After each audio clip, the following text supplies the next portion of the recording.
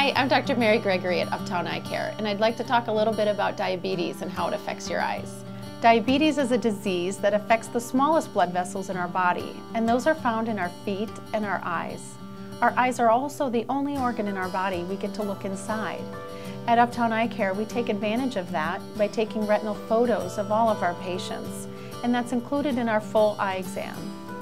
This is a photo of my daughter's eye.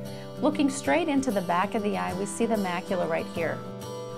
Over here, we're looking at your optic nerve. That's what brings all of your vision back to your brain. Your blood vessels then pass through the center. The darker ones here are the veins, and the lighter ones here are the arteries. In diabetes, the blood vessels become weak and they leak. Let me show you an example of a patient who came in completely unaware that he had diabetes. You can see here on the photo, these small areas are where the blood vessels are actually leaking. Now he has no idea this is happening because it's not affecting the very center of his vision. We like to find this before you notice there's a problem. Once you notice this, it's leaking right in the center of your vision, and this is much more difficult for us to treat.